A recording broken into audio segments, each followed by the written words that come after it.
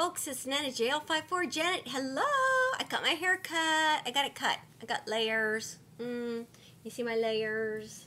Got my layers. But I kept my length. Woohoo! You know, she cut a couple of inches off, but yeah, she cut it in layers. It's so much lighter for the summer, and I'll still be able to pick it up in a ponytail and all of that. And it's kind of, she had it blown out really woohoo, but I'm not a woohoo person, so of course I ran my fingers through it and like calmed it down as much as I could, and later on tonight I'll blow it dry myself and it'll be all like I like it. So anyway, I wanted to let you know, I took my daughters this morning, and the grandpa watched the girls, and took my daughters this morning, and we went to the salon, and we had a really lovely time. There's a little French bakery next door, so we had quiche and croissants and juice, and the girlies got pedicures, and I got my hair cut, and yeah, we had a lovely visit, a nice time, and then my oldest daughter decided to get her hair cut and colored and stuff too. So I came back to the house and rescued the grandpa, and the youngest and I came back to the house and rescued the grandpa, and we picked up the girlies and brought them back to the salon where Mommy got her hair finished. And everybody went their separate ways, and we're supposed to go to the rodeo tonight. I don't know how that's going to pan out. I don't know. My oldest daughter might have to go to work. It depends if the weather holds up, all that kind of stuff, because it gets really muddy and stuff over there. I don't like mud, so if it's rainy, I'm not going. My youngest daughter, nothing keeps her from rain nor sleet. Keeps her from whatever. Mud doesn't bother her. But it bothers me, and I don't like to deal with it, especially with little girls in my car with their shoes in the mud. So, we'll see about that one.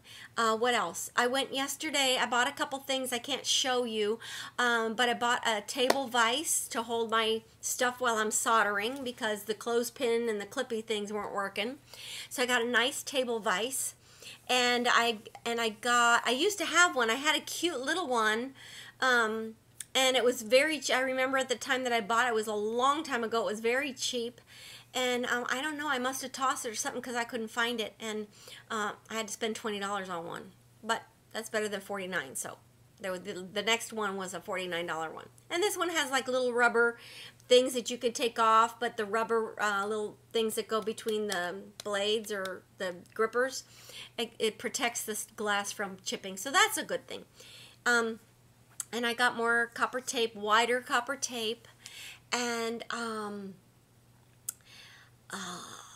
don't know why I guess people really don't care if they do business or not. I don't know. I went to an art glass place, stained glass place, to buy the copper tape that I wanted and to look into other things that they had, and they really didn't make me feel welcome to like take a look at what they had.